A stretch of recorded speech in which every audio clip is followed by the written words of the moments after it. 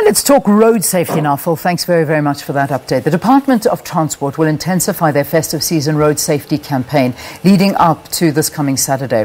The weekend, as well as Christmas and New Year's days, are really the busiest and are the most challenging for traffic law enforcement officers.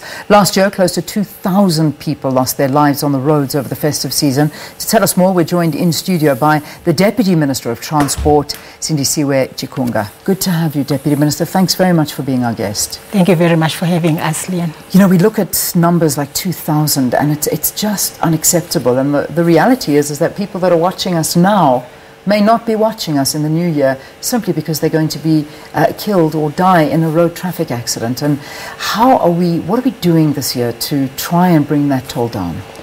We are approaching the festive season, particularly the Christmas weekend, having won a case in court over the custody of Arrive Alive brand, because for all the time we're not sure as to whether it's our brand or it's somebody else's brand. So we have it now as the Department of Transport, the custody of that, whether it's copyright or intellectual property right, it's ours now, it's our brand. Okay. So that is good news for the Department of Transport and I think for the people of South Africa. But equally, we have done our own analysis to check as to which days, which routes will be busy. And we are aware that we having tomorrow very busy on our roads because many of the industries will be closing and therefore we'll be having many of our major routes being very busy. We're looking at our national roads such as your N1 from Cape Town to Northern Cape, Free State, Gauteng up until Limpopo Bait Bridge. Those will be very busy. That road will be very busy. Of course, the N2, again, from Cape Town down to Eastern Cape to KZN. The KZN N2 has actually become one of the killer roads in South Africa for whatever reason. Busiest roads Yet it is a very good road in terms of quality. We're looking at N3 from Gauteng to Durban, N4 to Mpumalanga, and so on.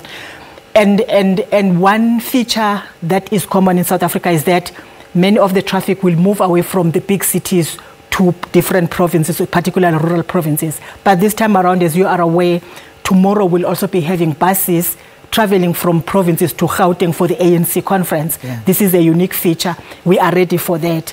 And we have spoken to the leadership of the ANC to speak to their leadership in provinces that we do not have buses following one another such that they don't give space to smaller vehicles to overtake because that creates a lot of traffic and therefore increases the likelihood of accidents.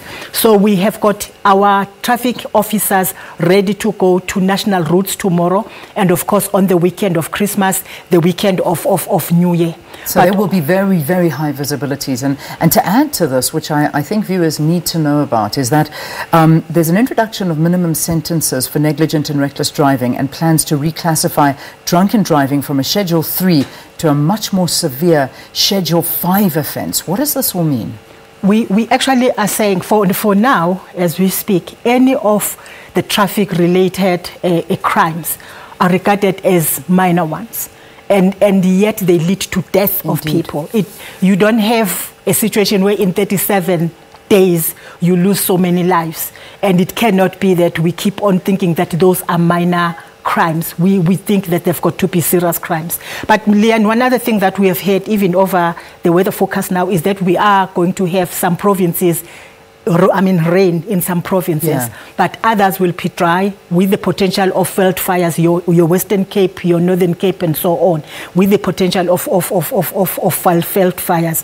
So if we're going to have wet roads, slippery roads, that might increase the likelihood of accidents. But also we've seen just now that many of the accidents that we have seen happen during the night. And that is why when we speak to our people, we think, please, as you plan to travel, please plan to travel during the day. Indeed. And plan your trip such that you do not say, I'm traveling from Johannesburg to Durban. and you'd see yourself in Durban, there is a distance that you must drive from Johannesburg to Durban, and therefore plan what is going to happen there, including the car that you'll be driving, that it is roadworthy, that you're going to fasten your seat belts, that you're going to light your headlamps, because that is important, that you are not drunk, that you have rested enough and ready therefore to drive the distance. Indeed. And you know where you're going to rest until you reach your destination, and that you'll be very patient with other drivers, because surely the routes, major routes will be very busy. Yeah. But over the Christmas, it's a long Christmas again.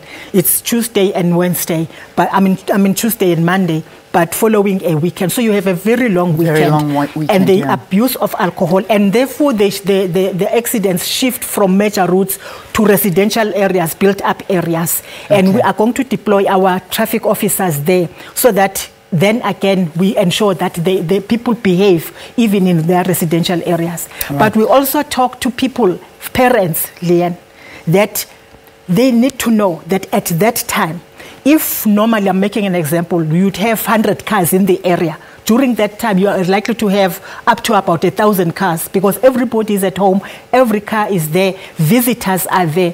And therefore, even children that used to play on the roads, you need to be cautious as patients, because that is where you have many pedestrians being knocked down by cars. And that is a very big problem as well. I know, talking about drinking and walking, never mind just drinking and driving, yes. Just be very, very vigilant. Deputy Minister, we have to leave it there. I know we will have you back in studio again to talk more about the roads and being safe on these roads. Arrive Alive now falling under the Department of Transport, and using that to hopefully benefit us drivers on the road out there. Our Deputy Minister of Transport, Sindisiwe Chikunga, talking to us here on Morning Live. Very quick break.